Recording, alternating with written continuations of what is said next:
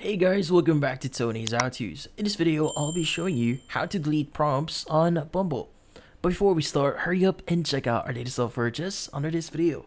So let's get started. In this case, you might be wondering, how do you delete your prompts in Bumble?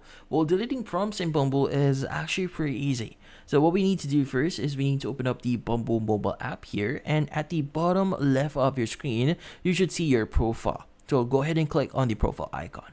Now from here, what you need to do is you need to click on your profile picture at the top left of your screen.